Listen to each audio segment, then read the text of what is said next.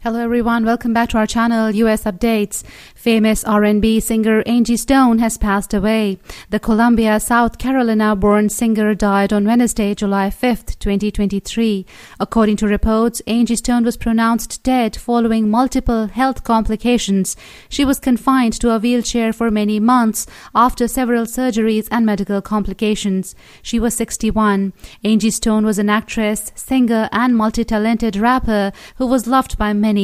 American singer, songwriter, actress, record producer Angela LaVerne Brown, better known by her stage name Angie Stone, as a member of the groundbreaking 70s rap group The Sequence. She shot to stardom. She joined the R&B group Vertical Hold in the early 90s. The single No More Rain in This Cloud was released from Stone's solo first album Black Diamond in 1999, which was certified gold by the Recording Industry Association of America.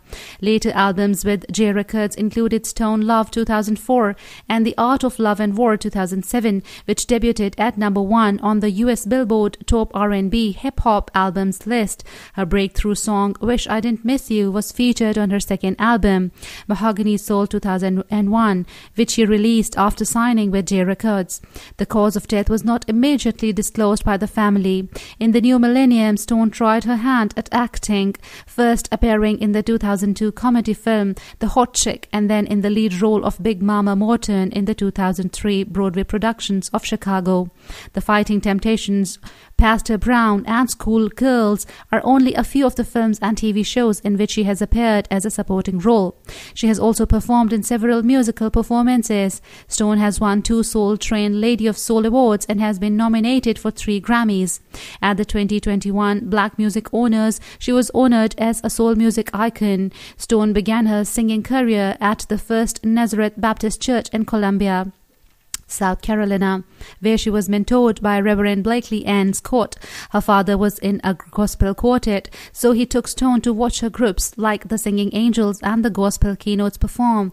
At the age of 16, Stone co-founded the female hip-hop act The Sequence with Cheryl the Pearl, Cook and Gwendolyn, Blondie, Chisholm in the late 1970s. After a successful audition for manager Sylvia Robinson backstage at a Sugar Hill Gang event in South Carolina, they were the label's second rap group to be signed. When released in 1980, Funk You Up became a hit for The Sequence, peaking at number 15 on the US Top Black Singles chart. The pioneering female rap trio scored multiple hits in the genre's performative years. The band maintained touring thanks to Robinson's guidance and singles like Monster Jam and Funky Sound. As hip-hop evolved from its early party sound to its current gritty street art form, the duo fell into obscurity and split up finally in 1985. That's all till now. Stay tuned for further updates and information. Thanks for watching.